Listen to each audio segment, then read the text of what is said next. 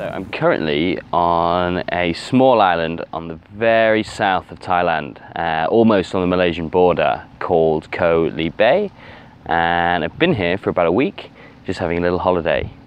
We flew from Chiang Mai to Bangkok because we needed to go to the British consulate and get my girlfriend's visa for our trip to England, which is coming up in about a month, and flew from Bangkok to Hat Yai, which is one of Thailand's most southerly provinces, and got a boat over to this little island. It is really small, not comparable to places like Phuket or Samui. You know, you can probably walk around it in 45 minutes. Not that big at all, but it is absolutely beautiful.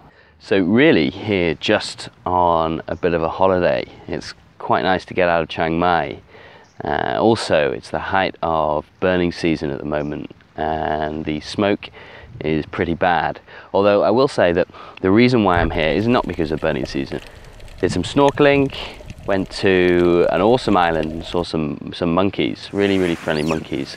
I guess the only reason why they're friendly is because people come and feed them all the time. But yeah, it was super cool, really cute, and quite interesting watching them. The alpha monkey pretty much dominating all the other monkeys and stealing all their food. Yeah, the snorkeling spots here are really great.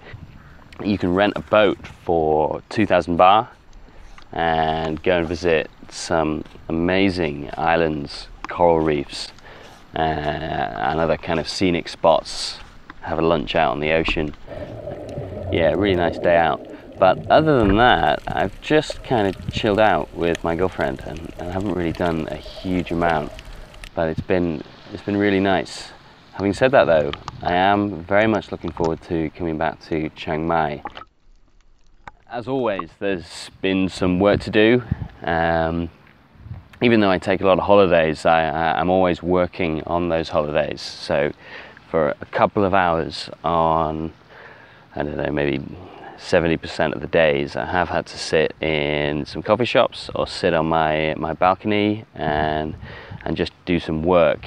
I haven't obviously told my clients that I'm chilling on a tropical island, and I have no intention of them finding out either. But yeah, when I first arrived here, I was thinking, why didn't I consider somewhere like this to come as my first stop on this little digital nomad adventure? It seems like paradise. The internet here is good.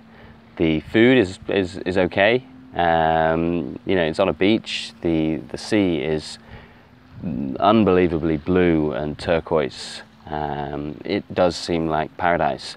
And I wouldn't say I was kicking myself a little bit for coming to Chiang Mai, but I was thinking, why was this never a possibility?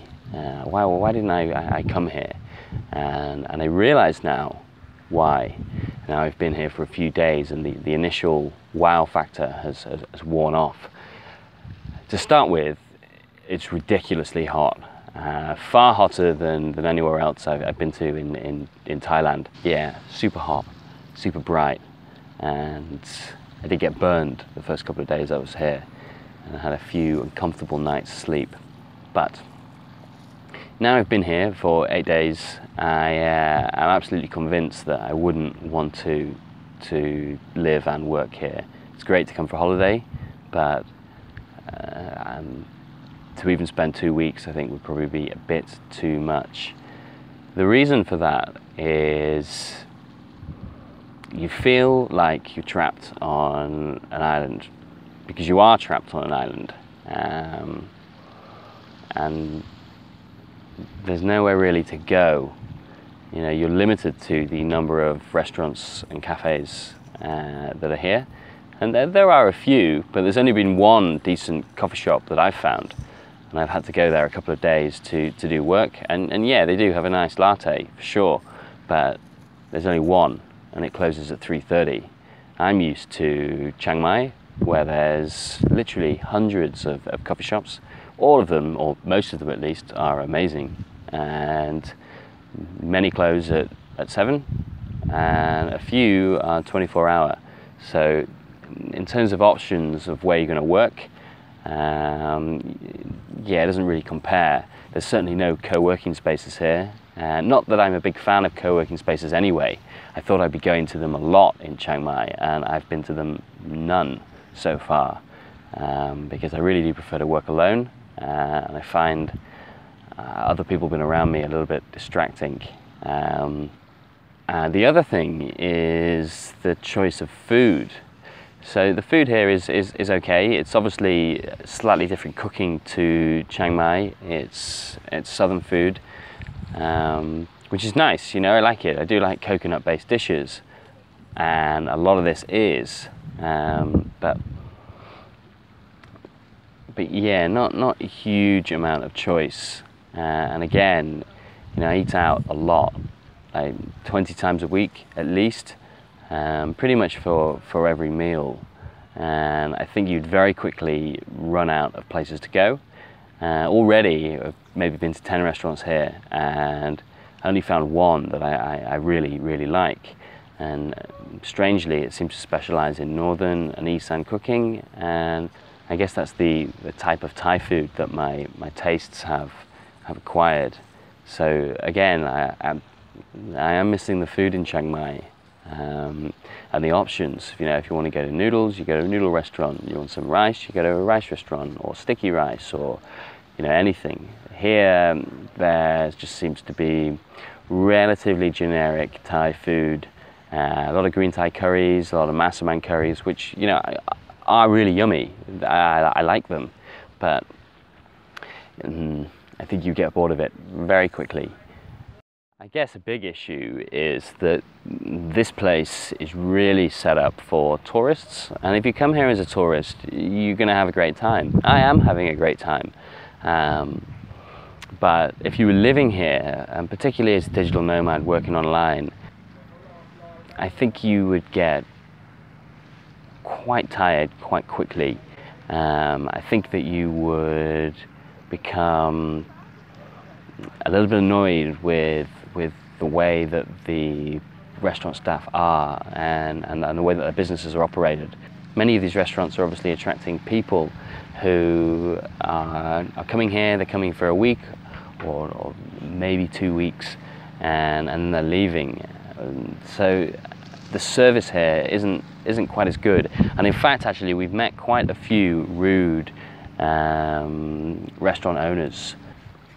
The other issue was I seem to be the only Westerner that is dating a Thai girl over here, and there's certainly, this island is for couples and families at the moment, and the large groups of backpackers haven't found this place yet. Yeah, it's a couples island for sure, but I'm definitely the only Falang with a Thai girlfriend over here, and to say that I'm an object of curiosity is probably understating it a lot.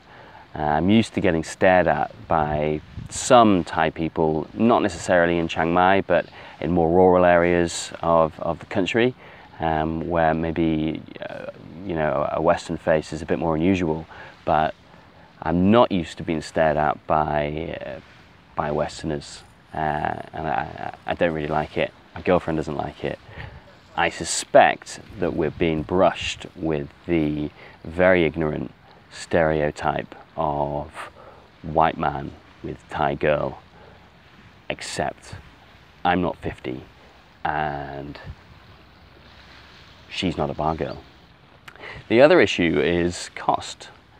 It's obviously always more expensive on an island. You've got to bring everything over here. The logistics are hard. All the water, all of the food, pretty much everything actually is shipped here. I haven't seen anyone growing anything. So yeah, it's a little bit more expensive. I can accept that, but it's still probably cheaper than England. In fact, it's not probably cheaper, it's definitely cheaper than England, but it's somewhere in between English prices and Chiang Mai prices. And after being in Chiang Mai for 8 months, I have grown a little bit used to it, and ordering a curry in a street food place and paying 150 baht is a bit frustrating, because I'm used to paying 40 baht So I think if you were here, you would probably end up saving less, and some of the benefits of moving to Thailand based on economic factors would be negated somewhat by living on an island. The rent's higher, the food's higher, the water's higher, everything's a bit more expensive, and yeah, I am looking forward to going back to Chiang Mai and having my 40 baht khao soi from around the corner, which is absolutely delicious and costs basically nothing. So if at the beginning of this trip, when I first arrived, I was thinking, why didn't I think about coming to somewhere like this? Not necessarily Koh Lipe, but one of the other islands. It seems to be, even more so than Chiang Mai, the digital nomad dream. Taking your laptop and moving to a beautiful tropical island and living in paradise.